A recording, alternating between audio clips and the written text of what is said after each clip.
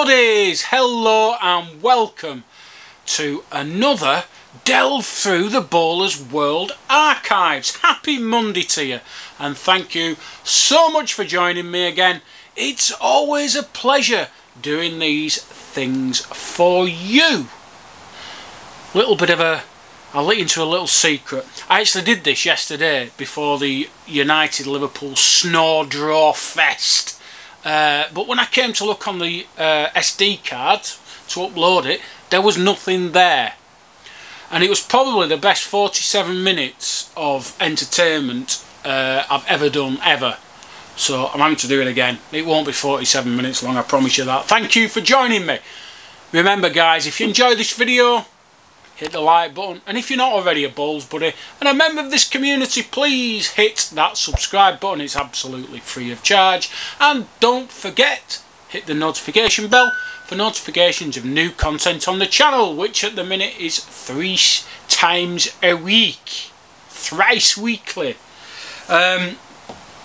So today, January's Bowler's World weren't very good. There was a reason why they stopped. Well, originally they didn't bother January, February because there was nothing happening, so they only used to publish 10 issues a year.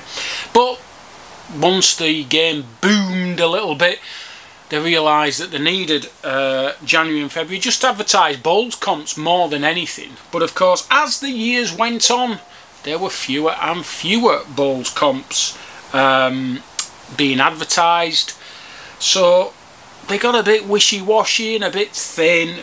This is 12 pages, normally an issue is 16 pages, and I'm looking at Bowler's World issue number 245, January 2001. So, front page, always the same in January, a group photo of people enjoying playing bowls somewhere sunny.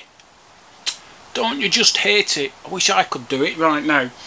And on the front of the paper there's a headline, "Not Happy New Year." And to set the scene, 2001, television hadn't been involved in Crown Green Bowls for quite a few years now. I think the last time it was shown was 1996 with the Bassmasters. The Waterloo was last on in 1995 on Sky TV. Breweries were pulling out of sponsorship.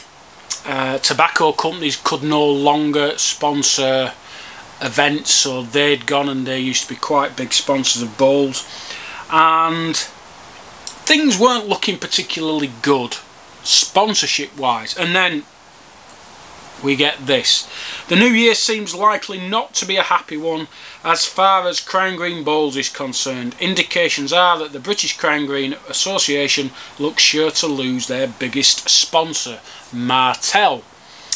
Reports in the national press last month indicated that the giant conglomerate that is Martell, I think it was part of Seagram's actually, is to be sold off, and when rather than if, it is then more likely that sponsorship will go, more than likely that with it will go the sponsorship. Sorry, that's my fault. So Martell Cognac had sponsored the British Championship, County Championship, for over 20 years, and it had become synonymous really with the County Championship. You talked about the Martell games rather than county games. In Yorkshire they used to talk about Yorkshire ABA team and the Martell team, and to try and differentiate between the full county, if you will, and the parks and everything else that came after. So Martell was a special sponsor because they only sponsored 2 sporting events, Crown Green Bowls and the Grand National, and then, well, the sponsorship went. Now for a lot of counties it might not have made a difference, but I know certainly to Greater Manchester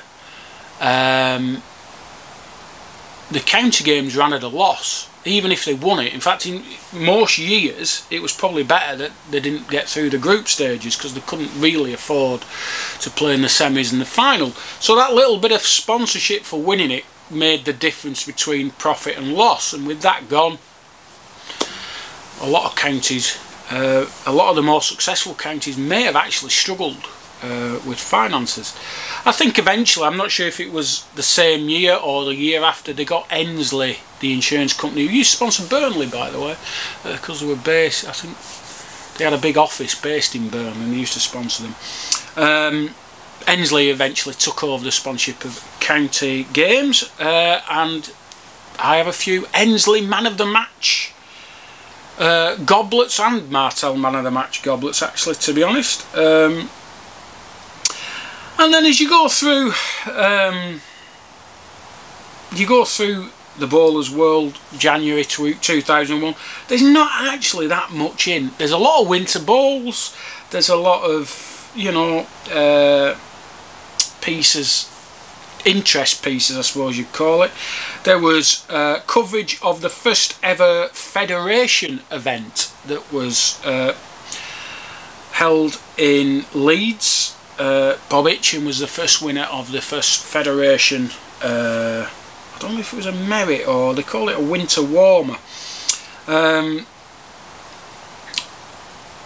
that sort of started the Federation off. And I won't get into the politics of the Federation,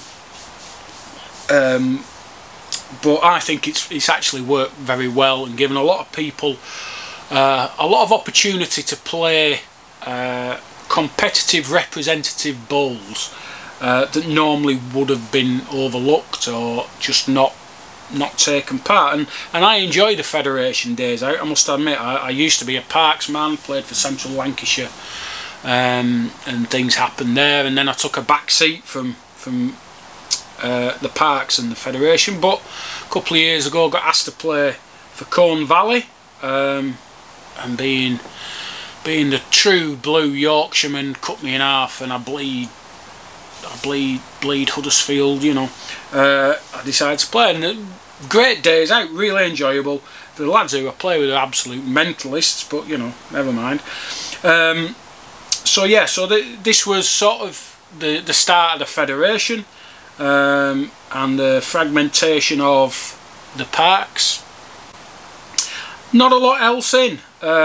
You get to the letters page, and there's a letter from Mr. Fitton, Keith Fitton from Oldham,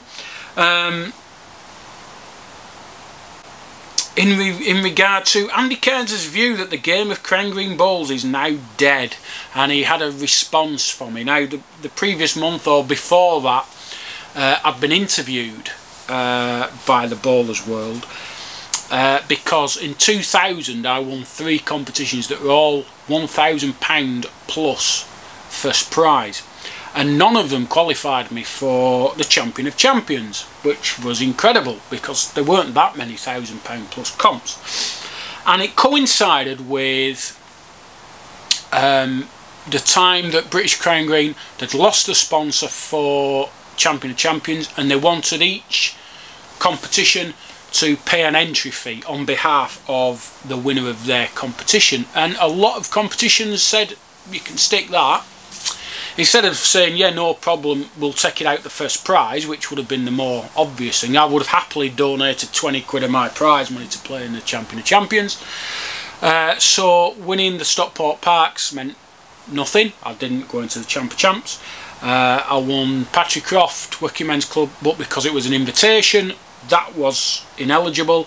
And then I won a competition in Stoke called the Bucknell Ex-Servicemen's, and it was advertised as a qualifier, but when push came to shove, it wasn't, because they'd allowed an entry from a homester.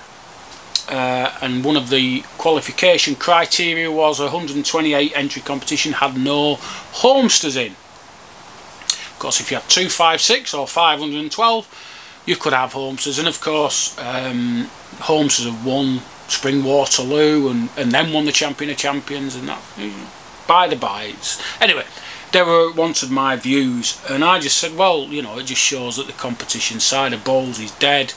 There's nothing to play for. Yeah, the money's nice, but that's not why we play bowls competitively.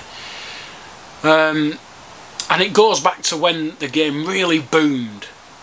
It was all to do with television. When the Waterloo started on the BBC, and the Champion of Champions, or the Tom Thumb as it was called, and then the Bassmasters started in '82, Crown Challenge, all these things, County Classic, Top Crown, all these things suddenly got people interested in bowling competitively because they wanted to be on television. And entries for the Waterloo doubled. Entries for big comps, there were 1,024 entries for some comps, 512. They played qualifiers during the week, weekday afternoons. Can you imagine a competition trying to fill now 256 spots, and the only time you could play was during a week, a midweek afternoon or morning? You might get 10 entries. So that was the basic crux of my interview. But this guy Keith Fitton, it's entitled "Game Strength is in its Roots," and he made his view was, well, leagues are booming, so what's the problem? And that always seemed to be the view of British Crown Green in general. Well, we've got leagues that are doing really well, so what's the problem? What they failed to realise is it wasn't down to new players coming into the game. It was players who are currently bowling, but might only be bowling once a week. Suddenly, they want to be bowling more because they want to be honed. They want to be on practice for the weekends in comps. So I know I used to play in 4 different leagues, but I'm only one player. But I would have been counted 4 times in anyone's statistics. All of a sudden, vets leagues boomed. They're booming, vets leagues, because there were a lot of young vets coming in. They lowered the age to 55, and these players, they played in an afternoon, and they also played at night, and they also played on another day, and they also played for another club. So it wasn't the case that there was suddenly thousands more people bowling. It's just that the ones that were already bowling were playing more. So it's fine, we've got all these leagues doing well, so what if Andy Cairns and his mates think that bowls is dead? It's obviously not. And here we are, 20 years later, we're down to about 80,000 bowlers. Round about this time, 2000, we were still maybe over 150, getting on towards 180-ish, that was the estimate. In a very early bowler's world, in 1978 I think it was, a guy did some research there, and he got it to around 180,000. But when bowls was on telly and it was booming, you were looking at around 200,000. I'm on the view that people only know about the game if they see it. And I've said this so many times, that's why television's important. But even big competitions, if you get people watching it, they're going to be more likely to go and play bowls, have a go themselves. And if it's not there to be seen, it doesn't matter how many bowlers we have, there's not going to be enough people to play on the greens we've got. Greens are going to go, we're going to have outrage and uproar and all the rest of it. And before we know it, we'll have the number of greens that we need for the number of bowlers that there are.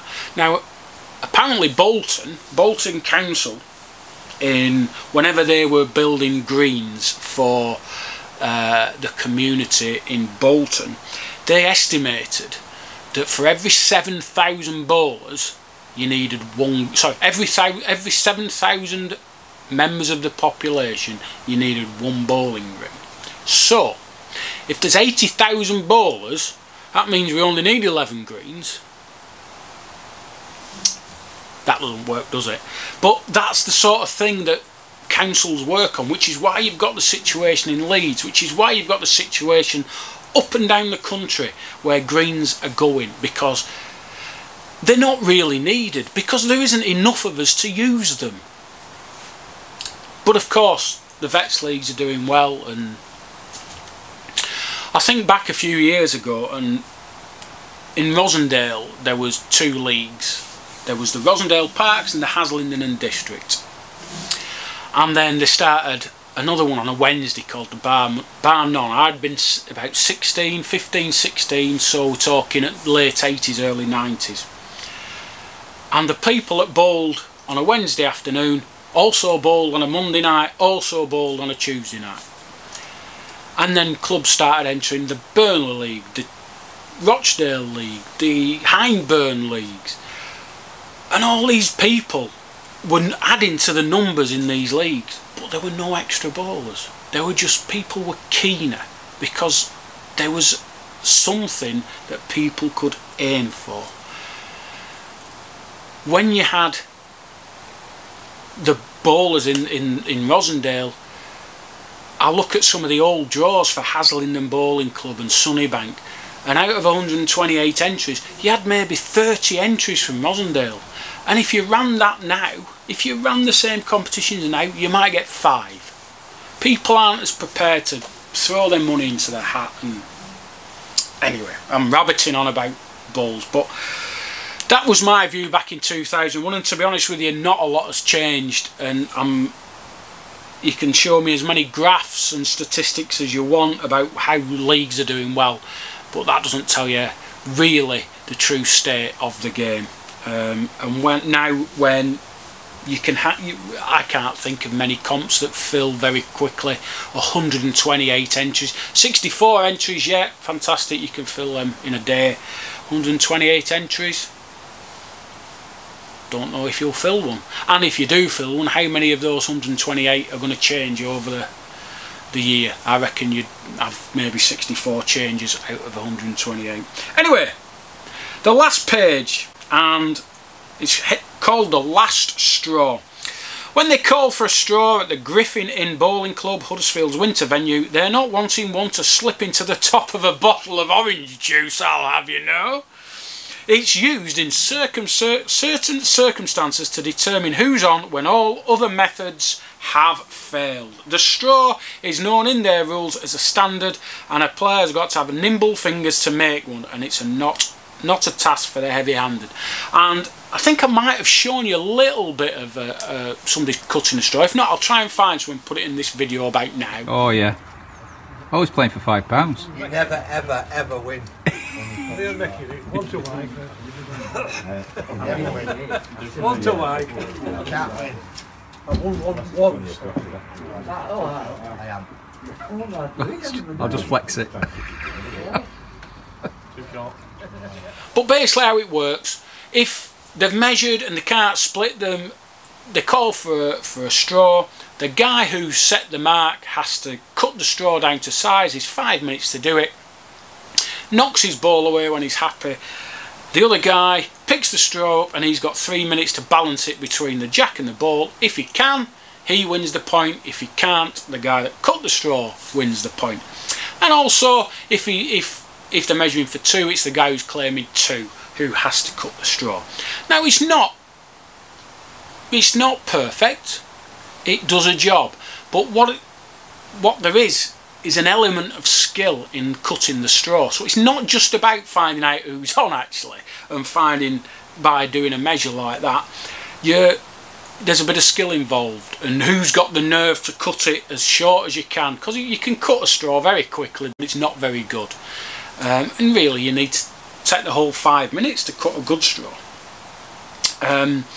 Of course, over the years they've tried different measuring devices, strings, the current box type, and they all have their faults. Mainly the locking mechanism isn't strong enough, and you can easily pull on it and maybe just, you know, cheat a little bit. I don't like using the C word, but I'm gonna do. The thing that I like is the car aerial type measure, and I tried to find it earlier, but I don't know where it's gone. I think somebody's nicked it off me. And I think they're really good. You can't really go wrong with them. But they only go up to maybe 1 metre, and after that you have to have rods specially made, which, you know, can be expensive, and, you know, not everyone can afford those. What I like about the car aerial is it just needs one person to do it. You don't need 2 people, and you've all seen them bending over with big bag dangling down and Harris on display, and they're knocking ball because they took, and they don't do it on purpose, it's all by accident, but it could be improved on. Well, a few years ago I saw at Fox Lane for the British Team Championships, referees using a new measure, and it had like an L-shaped piece of plastic on. I'll put a photo up. An L-shaped piece of plastic on and an extended piece on the box. That meant that you didn't have this point, because that doesn't really, the point doesn't help when you're measuring with Crown Green jacks. And it seemed a lot better. You couldn't, everything was square, and it was good. And I looked on the website for this company, Bowls Line, they're called. And they also did a laser version that came in a little case, and it looks all very flash, but I think it looked to me like it was more aimed at the indoor market. But anyway, I've noticed that they've got a new product out, and I've got one here, and I hope you can see that. Bowls Line, and the website is on there, bowlsmeasure.com, and it's a laser measure that you can use individually. And what I'm going to do, I've been sent this, over the next week or so I'm going to try it out. I'm going to go onto a bowling green and use it, and just give you a bit of feedback about the pros and cons of it. Initially I think this is brilliant. I love anything that's technological and geeky. It's really straightforward to use. Well, I'm going to do a review on this a week on Wednesday. AC's Talking Bowls, laser bowls measure. Maybe this is the future. The future might be here. But otherwise, at the Griffin, we'll still be cutting straws and people trying to... Yeah. Anyway, we won't go there. So, guys, 20 minutes I've done there. I can't believe it. Of course, when I have a rant about the state of the game, that's what happens. So, I'm going to leave it there, because I need to edit all this together and get it out by 5 o'clock. Thanks for joining me. There will be AC's Talking Bowls on Wednesday. No idea what I'm going to talk about. On Friday there will be a Bassmasters video from '94, courtesy of Roger the Dodger Morgan, the Welsh wizard. Boyo, isn't it? Now he's in Swansea. But yeah, I'm going to leave it there. So thanks for watching. Guys, remember to wear the mask. Not because it's a COVID, but because some of you are a bit ugly. But no, I'm only joking. Remember to wear the mask, guys. Remember to stay safe. Hopefully I'll see you Wednesday. Thanks for watching. Bye for now.